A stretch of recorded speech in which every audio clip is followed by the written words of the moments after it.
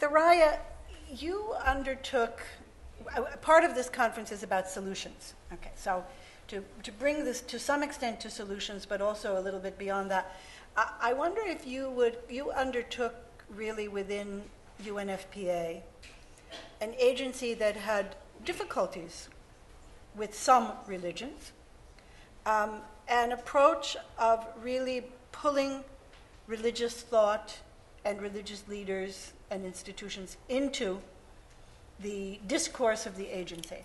And I wonder if you would comment a bit on that. That's one thing. And then the corollary part to this is, now you are going to be leaving UNFPA, and I assume your interest in religion and culture continues, in part through WLP, but also in terms of your own thinking. And I wonder if you would see yourself engaged in different approaches on this issue, were you not the head of a UN agency? Wow. And you say that's an easy question? Okay. Well, could I just make a few comments on Yakin's? I think Yakin's, what you presented is the real conflict, or the struggle that's going on globally and nationally. But I think that we should always think of these global national struggles in terms of their impact on communities. Communities don't know human rights. And so how do we bring the human rights concept to people is the real challenge. Because as I said, even in the women's movement, they can be very active at the national level, but you go to communities and villages, and they don't exist there. And so our real struggle collectively is how to bring these concepts into communities. And to bring them into communities, we've got to talk their talk. We've got to understand what they're about. And then contest, negotiate, and come up with solutions. But also another point that you raised, and it's not only the dualities of the big powers, and you used Afghanistan as an example, and yes, women had a statement in the latest Afghan conference. They gave them space for a voice, but whether that voice will be articulated operationally is another issue. But again, many women movements are used to come in and express the votes or the voices of women, but it does not necessarily mean that will be adopted and taken in. But also, I'll give you an experience to explain. In Saudi Arabia during the first Gulf War, a group of 41 women decided to drive. I was in the country at that time. I was asked if I would drive, and I said no. And they based their argument for driving, the unwritten argument, was because the US was in Saudi Arabia and it would help in liberalizing. My assessment is you can't use a foreign presence in order to liberalize, to bring change into the communities it has. Anyway, they use lots of Sharia arguments, etc. What happens to them is that they were not protected by the power they thought will protect them. Okay? So that's the duality of the US power, is the fact that it promotes human rights, it wages war in Iraq in the name of women and human rights, but then it accepts governments that are not necessarily human rights governments. So the women's movement is further pressured and suppressed because of this major country, not promoting in practice everything that is being said. When I'm asked about it, sometimes I say that, and especially during the previous administration where the US has not funded UNFPA for 7 years during that period, my answer was that we want for the women of the world is at least what the American women have. And so you are giving the American women something, but you're denying the rest of the world to get that freedom.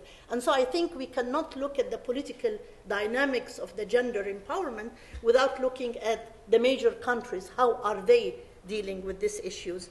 And that is quite important because they do have an impact on lots of funding, getting the legal laws into place, etc. one formula or one aspect that I think the feminist movement has failed now to look at is where are the young people in the feminist movement?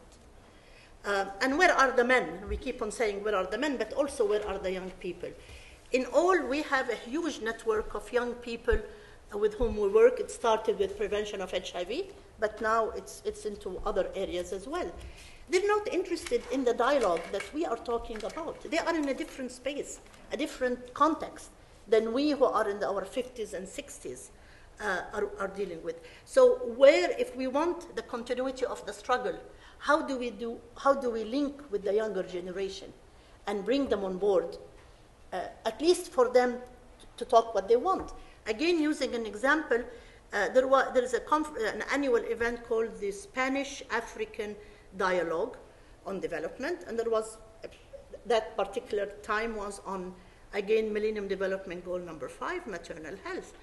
There was the education minister of Zambia, a young woman in her 30s, who wasn't very flashy. She was down to earth, so she didn't have many entourage around her.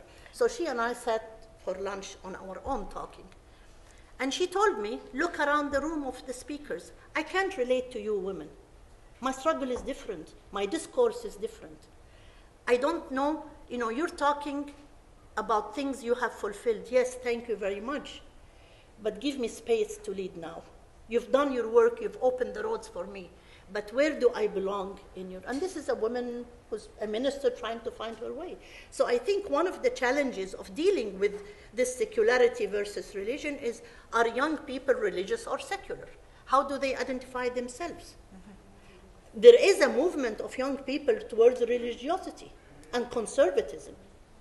And in the superficial aspects of any religion, not even in the depth of it. It's a very superficial. What you wear, for Islam, whether she's covered or not, whether, all these superficial elements of a religion. So looking at young people and seeing where do they fit in this struggle between secularism and religion is a very important part of the women's movement. And we are afraid to deal with it. And we're not giving space to young people to come in and lead as well. They need to find a place for themselves to do that.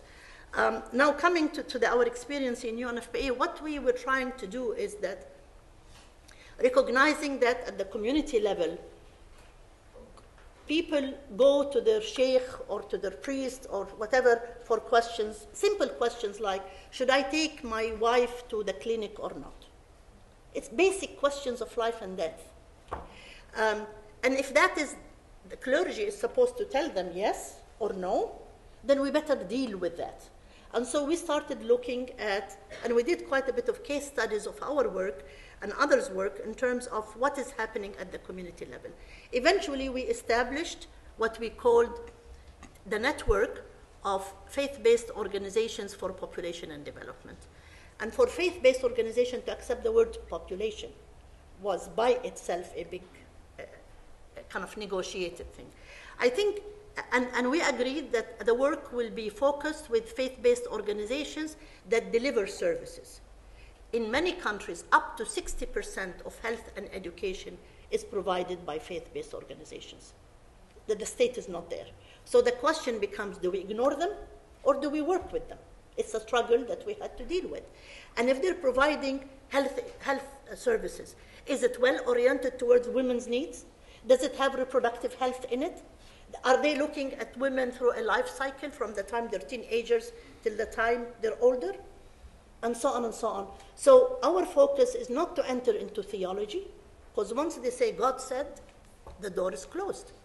The focus is how do we improve the services that this 60% of health services being provided at the community, how do we improve it so at least the basic human rights of women not to die from preventable causes can be guaranteed. And building on that. So that's one. We also focused on, agreed that we agree on many areas. We disagree on certain areas. So what it's to look at, to map where we agree and work together and respect each other in our own differences. So issues of violence against women were identified. All issues of maternal health except abortion were identified. as well as prevention of HIV and so on. But even in prevention of HIV, we are dealing with young people sexuality, young people having sex outside of marriage.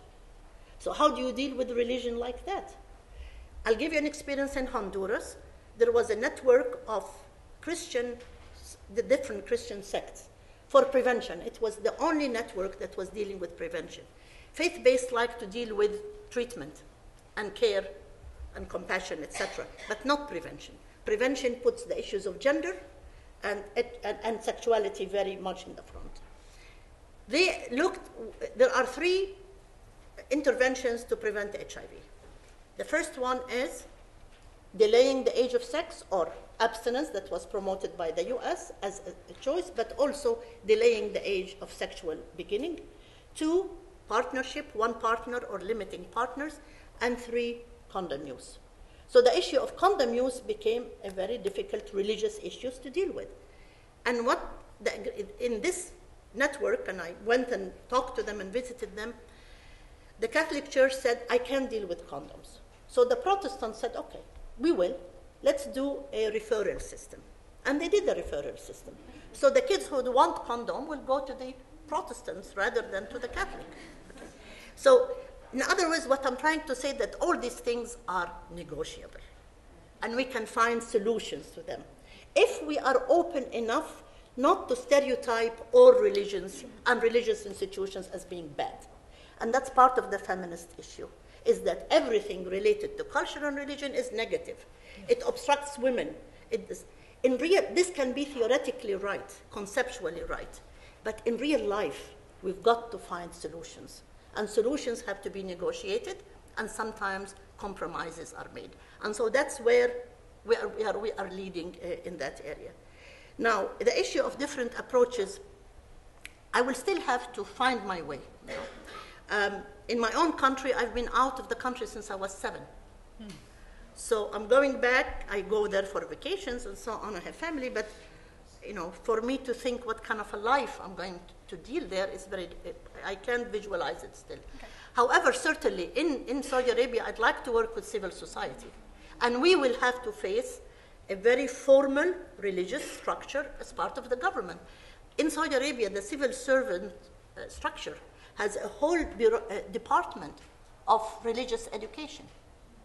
And so we have to deal with that one way or another through the civil society. We will have to figure out ways. But basically, you have to look for clergy who are more to your side. The very extreme, there is no need for dialogue. You don't dialogue when the doors are all closed. But you dialogue if there is a window. And so you start talking. So we'll have to see how we go through that. But I think what is worrying me most, and I think maybe Yakin will have the same worries, is that what we are seeing, not only in Islam, but also in other religions, this movement towards everything that is superficial. And leaving out the good aspects of faith, tolerance, comfort, relationships, etc. That's all being thrown out. And it's all about how do we hate the other and how do we stereotype the other. And here the women's movement is part of that. And I think the women's movement needs to jump over that, mature enough to be able to look at the various colors that are there and engage with these different colors.